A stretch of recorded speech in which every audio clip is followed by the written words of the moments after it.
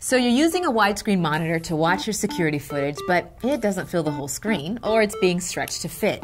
You're thinking it's time for an upgrade, but you don't understand the technical terms D1 and 960H. What does all that mean? D1 and 960H refer to different sizes of security camera video technology. People usually refer to D1 as standard definition. It's similar to what you were used to seeing on TV in the 90s. 960H is a newer video standard. It gives you a wider image than D1 by using advanced image sensors. Since 960H cameras have a wider field of view than D1, you'll see more of the action. And of course, it better fits your widescreen monitor. So, your image won't be distorted by being stretched to fit. If you're thinking of upgrading, the good news is that you can use 960H cameras with existing BNC cabling.